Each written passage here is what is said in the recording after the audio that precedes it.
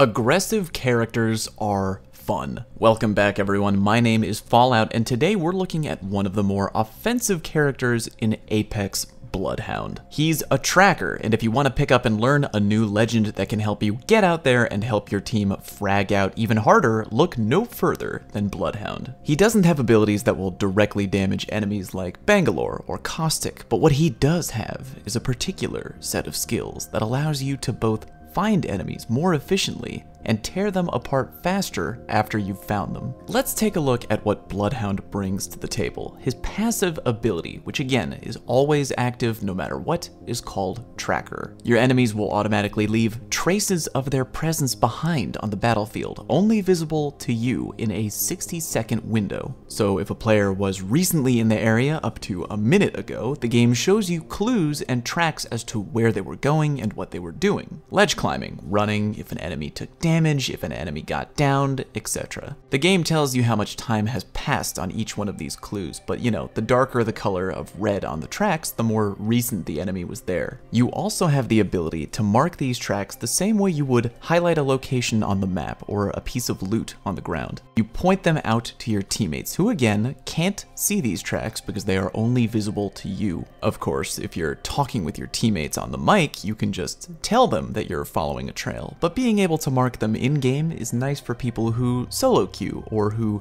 don't want to speak to random teammates. I mean, really, human interaction? Ain't nobody got time for that. Bloodhound's passive ability, as you can imagine, is huge. In BR games, you're always on the hunt for your next team to wipe, and coming across tracks either intentionally or even better, by accident, can give you a much better chance at getting the drop on the enemy team before they get the drop on you. Bloodhound's tactical ability is Eye of the Allfather. Reveal hidden enemies, traps, and clues throughout structures in front of you. That's a lot of fancy talk for what basically boils down to a human detecting EMP that you blast out in front of you. Keep in mind, Eye of the Allfather does not go in a 360-degree radius. Whichever way you're facing, that's the way that the EMP is going to go out, and that is the direction that you'll be able to see in. The effect is brief, but it goes through walls and buildings, making it pretty damn handy. You can use it to scout out new buildings and locations to make sure they're clear of any hostiles before you go looting. You can use it in combination with your tracking ability to pinpoint enemies you already know are in the area. You can use it in a firefight when enemies are trying to run away from you and you want to finish them off. What's even better is that unlike your passive tracking ability, teammates can see your Eye of the Allfather wave every time you activate it. So if a teammate calls out an enemy location nearby, get close, activate your eye, everyone sees where the enemy is, and you hunt them down. And don't get stingy with that ability either. It has a 35-second cooldown, so you can use it fairly frequently.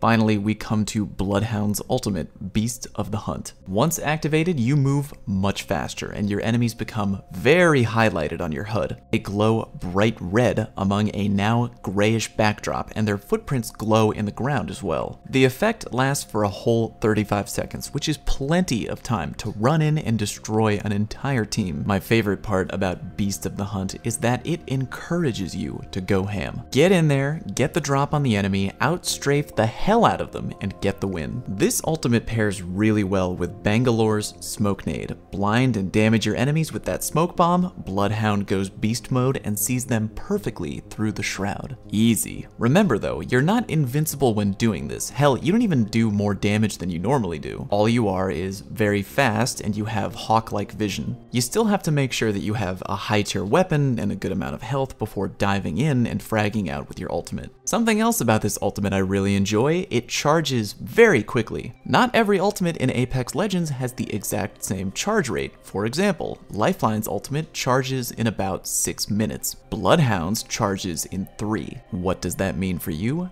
Don't hesitate with it. Don't do that weird thing gamers do where they have something really good but they don't want to use it because, I can save it for later when I really need it. Use your ultimate, use it whenever you can. I have a friend who uses it just to run from new location to new location. I mean, who knows, you might find an enemy team on the way that you might not have seen before. Remember though, unlike Eye of the Allfather, Beast of the Hunt will not let you see through walls. You can use both abilities together though. And that that's it. There's not really much else to Bloodhound. He's easy to learn, but takes time to learn well. If you're looking for a brand new character to pick up and you want someone who encourages offense, someone who is a firm follower in the church of holding forward, who rewards smart play and good tactical use, go for Bloodhound. Lead the charge and never look back. If you enjoyed this guide and would like more Apex content, please let me know by hitting the like button. Also, help me achieve my dream of being the eternal emperor of planet Earth by hitting subscribe. Thank you for watching. See you next time.